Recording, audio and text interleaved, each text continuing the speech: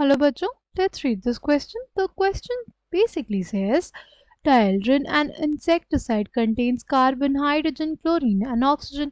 Combustion of 29.72 mg of dieldrin gave 41.21 mg of carbon dioxide and 5.63 mg of water. In a separate analysis, 25.31 mg of dieldrin was converted into 57.13 mg of AgCl. What is the empirical formula of Dieldrin, right? Options are given to us. The key concept for this question is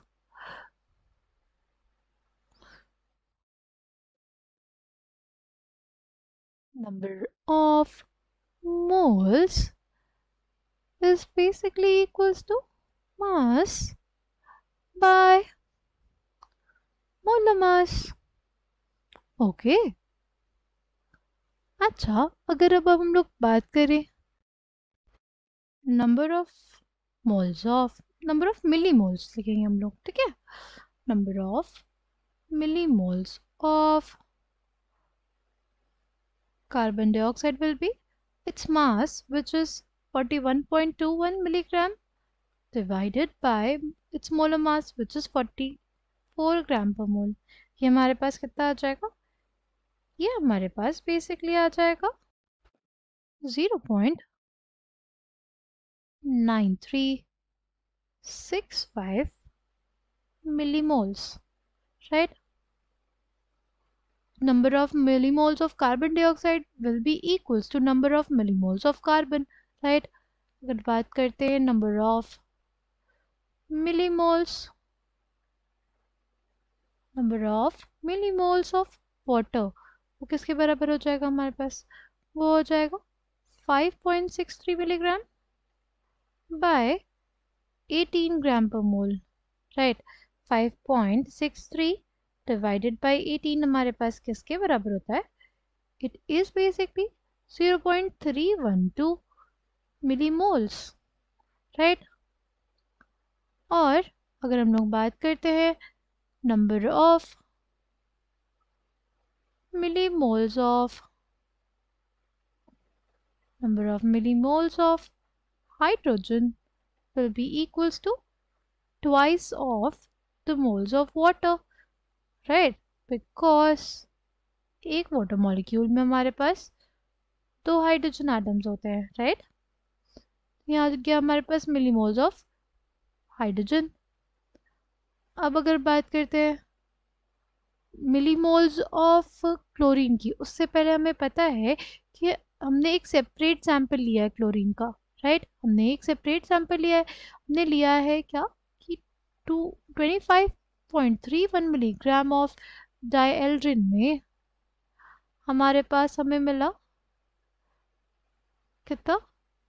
हमारे पास हमें मिला 57.13 milligram of AgCl। अब हमें देखना पर किसके लिए 29.72 milligram of डाइएल्ड्रिन के लिए है, तो उसके लिए क्या हो जाएगा? उसके लिए बेसिकली हमारे पास हो जाएगा 57.13 milligram divided by 25.31 milligram into 29.72 milligram of AgCl। ये बेसिकली हमारे पास कितना हो जाएगा? ये हो जाएगा 67.08 मिलीग्राम ऑफ AgCl, राइट। और अगर हम लोग निकालें मोल्स ऑफ AgCl, किसके बराबर हो जाएगा? बेसिकली हो जाएगा mass of AgCl bye it's molar mass, which is 143.5 ग्राम पर मोल, राइट। इसको अगर हम लोग डिवाइड कर दें बेसिकली 143.5 से, तो हमारे पास आ जाएगा 0.467 मिली मोल्स, राइट। अब क्या करना है हमको? अब बेसिकली हमें फाइंड आउट करना होगा सबसे पहले mass of oxygen. Mass of oxygen कैसे निकालेंगे? Mass of oxygen will be equals to जो हमारे पास टोटल ऑर्गेनिक कंपाउंड है उसका मास से सब्ट्रैक्ट कर देंगे हम लोग mass of carbon. Mass of carbon हमारे पास कितना हो जाएगा, मास ऑफ कार्बन बेसिकली हमारे पास होगा the moles of carbon which is 0.9365 millimoles into its atomic mass plus क्या हो जाएगा moles of hydrogen which is 0.624 into its atomic mass plus हमारे पास क्या हो जाएगा, हमारे पास हो जाएगा 0.467 millimoles into atomic mass of chlorine, right? atomic mass of chlorine वो कितना है हमारे पास, वो है 35.5 ग्राम पर मोल, राइट? इसको जब हम लोग सॉल्व करेंगे तो हमारे पास कितना आ जाएगा, ये आ जाएगा 1.258 मिलीग्राम। मास ऑफ ऑक्सीजन आ गया। अब हमें निकालने होंगे moles of oxygen. Moles of oxygen will be equals to mass of oxygen which is 1.258 by 16 gram per mole, right? हमारे पास क्या आ जाएंगे, मिली मोल्स आएंगे, मिली मोल्स ऑफ ऑक्सीजन। हमारे पास कितना आ गया है, आ जाएगा 0.78 मोल्स, मिली मोल्स, राइट? अब अगर हम लोग देखें, या carbon is to hydrogen is to oxygen is two chlorine, सबके मिलीमोल्स अगर हम लोग लिख लेते हैं तो हमारे पास कार्बन के कितने मिलीमोल्स थे, कार्बन के थे 0.9365, हाइड्रोजन के कितने थे, हाइड्रोजन के थे 0.625 इस टू हमारे पास ऑक्सीजन के कितने हैं 0.078 इस टू क्लोरीन के कितने हैं, क्लोरीन के हमारे पास थे 0.467।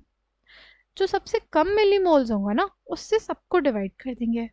सबसे कम कौन सा है, ऑक्सीजन वाला, यानी हमारे पास जब रेशियो आएगा वो क्या आ जाएगा, वो आ जाएगा 0.9365 डिवाइडेड बाय 0.078। हाइड्रोजन का कितना था 0.624 था डिवाइडेड बाय 0.078। ऑक्सीजन के लिए तो 1 हो जाएगा क्योंकि 0.078 डिवाइडेड बाय 0.078 हो जाएगा। और अगर हम लोग क्लोरीन के लिए देखें तो हमारे पास कितना था, क्लोरीन के लिए हमारे पास जो नंबर ऑफ मोल्स थे वो थे 0.467, 0.467 डिवाइडेड बाय 0.078, राइट?